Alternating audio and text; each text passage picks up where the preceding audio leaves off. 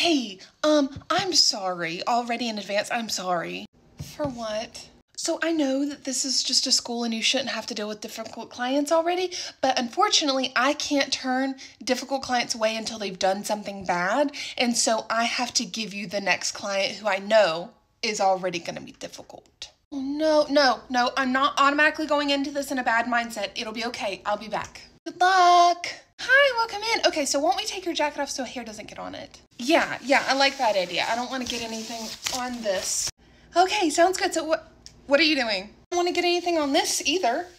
No. I need you to leave your clothing on. Your jacket was one thing, shirt is another. I'll have my bra and underwear on. It'll be fine. Have to leave your shirt on. Your jacket was coming up and wouldn't been able to cover it with the cape. Leave your shirt on, please.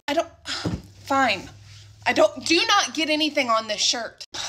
Okay, so now we're past that. What are you wanting to get done today? You know, I actually prefer it when a teacher cuts my hair, so if you could just go get a teacher for me. So when you come to a school, you're getting your hair done by a student, and the teacher comes over and like checks it and fixes it if anything is like wrong. But the teachers typically don't do clients' hair other than like for demonstration and stuff, and that's not what you're here for. Go get a teacher. I want a teacher to cut my hair.